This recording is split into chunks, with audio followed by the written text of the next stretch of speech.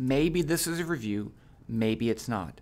But I'm going to show you all the steps you need to calculate the electric field due to multiple charges using Python. And it's really useful to do it in Python. If you're not doing it in Python, it's possible, but it can get really tedious, and no one likes to be tedious. So let's just get started.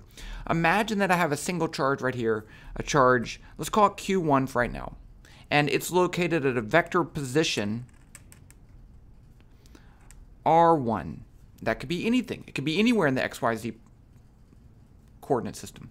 Now I want to find the electric field at this location over here, and I'm going to call that the observation location, and that has a vector location RO.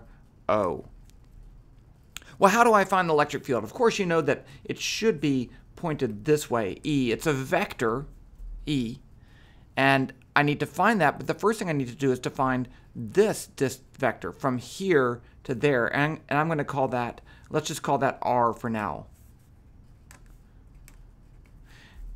So if I know R, then I can find the value of the electric field. E is 1 over 4 pi epsilon naught Q1 over the magnitude of R squared R hat. And that's important because this is a vector version of the electric field. You need that R hat. R hat is a unit vector pointing in the direction of R that has a magnitude of 1. So remember to find the unit vector, any unit vector, R hat is the vector R divided by the magnitude of R. Okay, let's do some other things really quick because we're pretty much done. Let's review how do you find the magnitude of a vector. So let's say I have the vector R is Rx in the x component, Ry, Rz. It has x, y, and z components, and we can represent this as a pair, a triplet, right? And this angle bracket is a notation that we use in some physics courses. You could, of course, write this as Rx, x hat, plus Ry, y hat, plus Rz, z hat. But that takes up a lot more space if we do this. This is better. Now, if I have that vector and I want to find the magnitude of the vector R is going to be the square root of Rx squared plus Ry squared, that's a y, squared plus Rz squared. So those are just scalar numbers, so I can just add those up and find them, and that would be a positive value. And we're going to do that. And then if I want to find the unit vector R hat would just be that number divided by the vector. So if you wrote it out, you could write it as Rx divided by the magnitude of R, Ry divided by the magnitude of R, and Rz divided by the magnitude of R. And I know that's a lot of work, but we have to do that. So here's the steps that we're going to do. Number one, once we know R1 and R0, it's find R. Find R. And then we're going to need to find R magnitude, and then we're going to need to find R hat. And then we can plug it all in there. Oh, and I guess 1 over 4 pi epsilon naught is 9 times 10 to the 9th Newton meters squared per Coulomb squared. Okay, now you can imagine that that's a lot of work, right? Doing all this stuff, finding these vectors, finding that vector, finding that vector. Oh, how do you find R? I didn't even say that. R is equal to RO minus R1, right? Because it's the difference. So then I need to find that, to find that, to find that, and that's my first step. It's a lot of stuff. You can do it, but you got a lot of calculations to do on your calculator, and it's better to use, simpler to use Python as your calculator. So I'm going to show you how to use Python as your calculator. I'm not going to skip any steps. I'm going to go through all the steps. Let's switch over here to the computer. Hello, computer. And you can use a lot of different versions of Python. But the one thing that we're going to need is what's called Web VPython or VPython. And you can do it in a web page. And so this is the web page that I like to use. It's trinket.io. So if you go here and I'm logged in, you can see I'm logged in, then I can create a Web VPython calculation. And you can save it and then you can reuse it if you're logged in. So the first thing I'm going to do, and the page is a little, I zoomed in a little bit so you can see the important parts. But if I zoom over here and I click on my name, I'm going to go to New Trinket. And then I don't want to do Python. That's Python 2. I don't want to do Python 3. It doesn't have the vector stuff in there, and you need a paid account to save. I want to go down here to Web VPython. Now, it's going to give me the option of Python or blocks. So you can do all your calculations by dragging these blocks around. I mean, it's kind of cool, but don't do that. Okay, so we're going to click on Python. Now we have a Python window. And I'm going to zoom in a second, but in general, I'm going to go through all the steps. You don't need to know anything about Python. But it is a great calculator, best calculator in the world.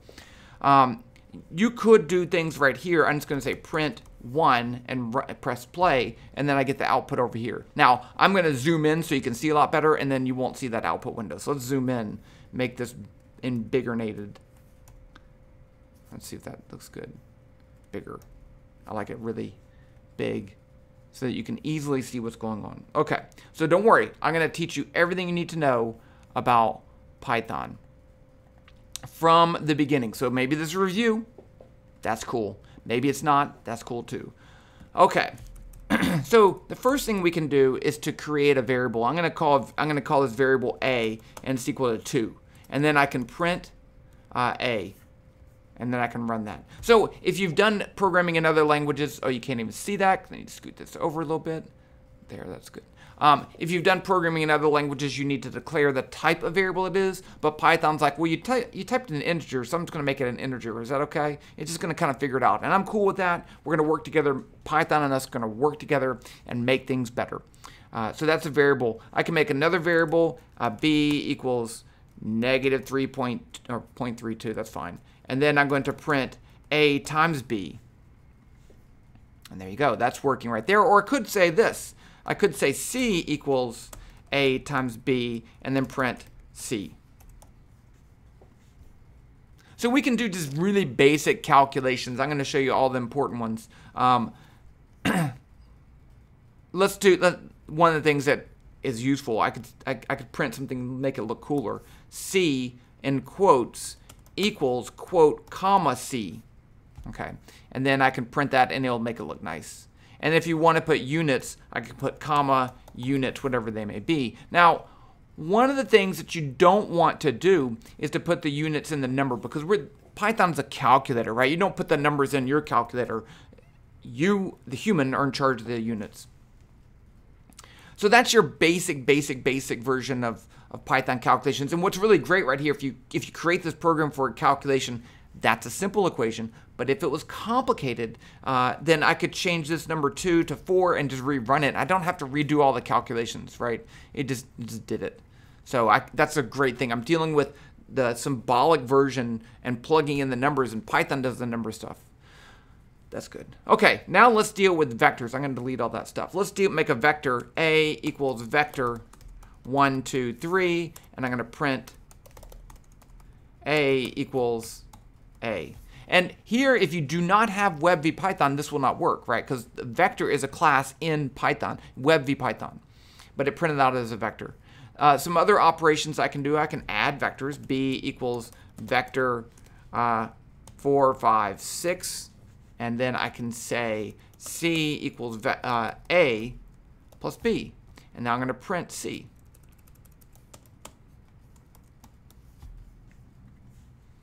And it added those two vectors, as you would add vectors, which is really cool. Now watch this, just for clarity. Let's say D equals 3. A plus C, B plus D. I'm gonna run that. Nothing happened. Oh wait, scroll down here. There's an error. You can't add a scalar and a vector. It can't do the impossible, right? Scalars and vectors are different things. You can't add them together. So Python's like, well, don't do that. And I didn't. Okay, so you can't.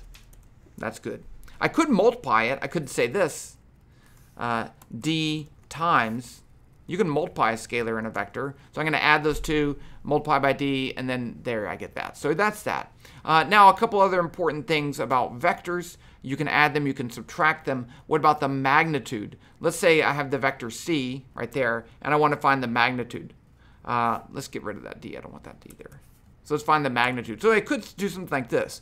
C mag equals, let's do this.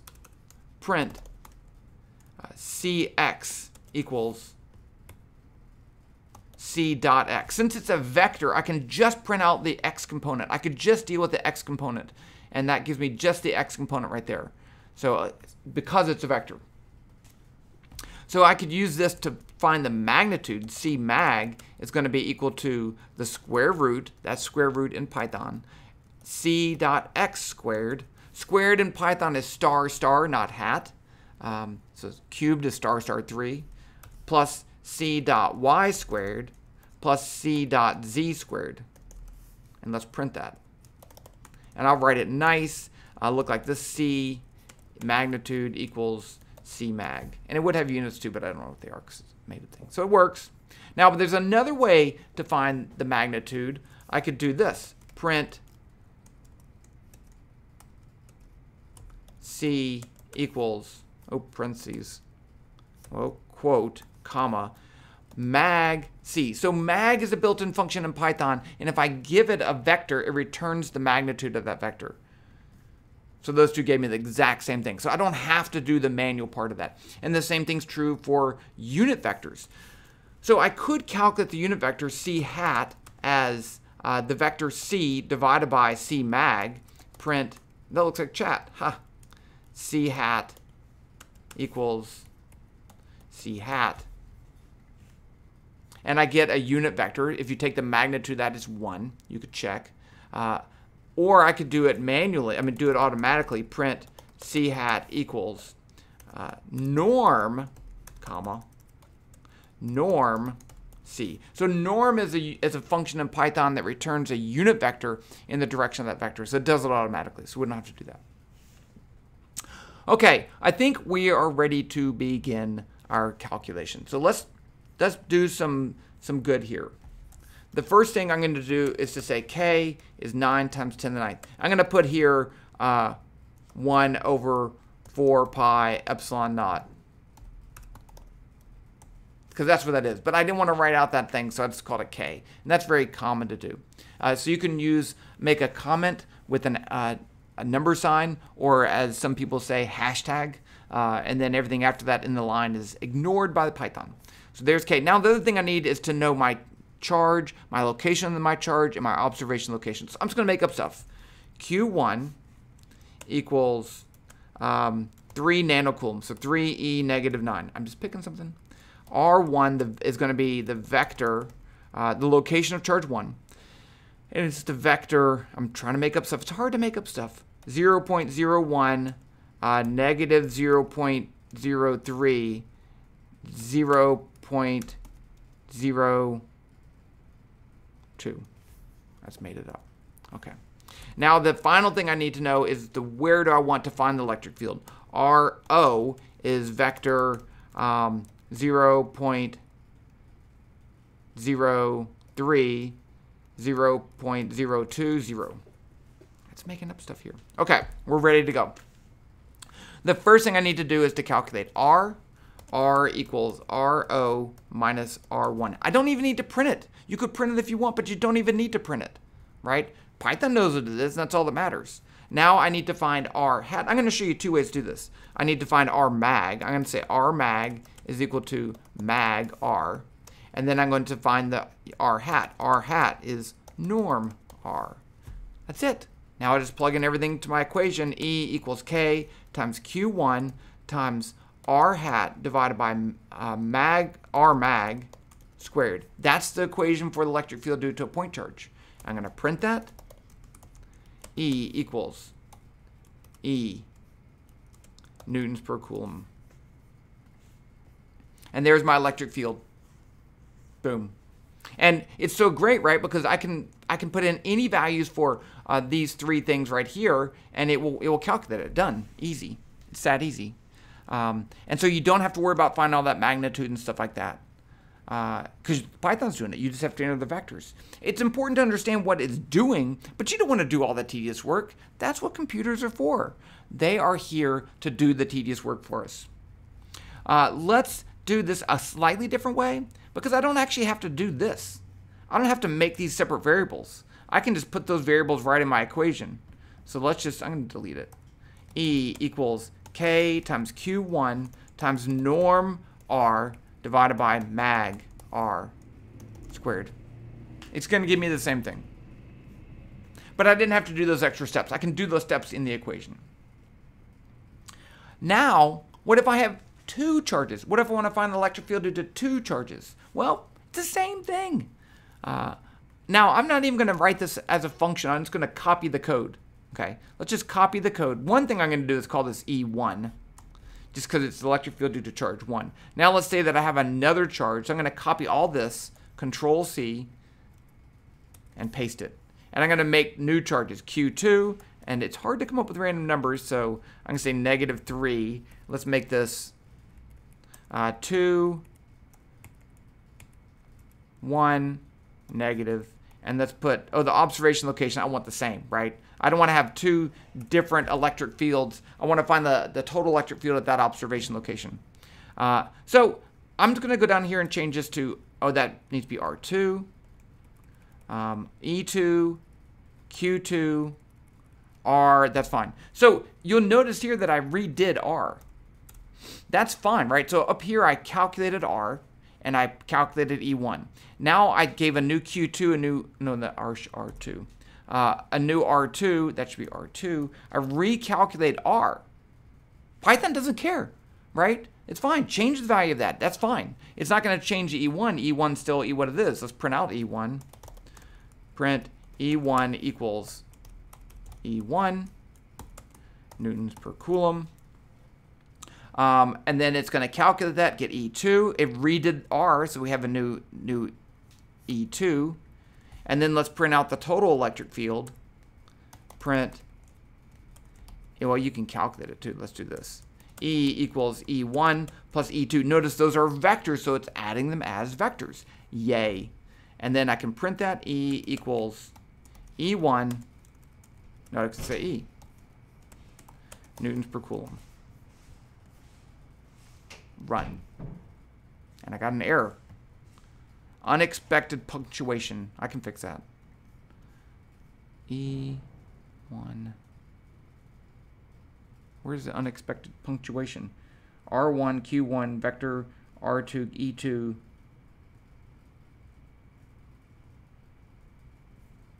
Let's see.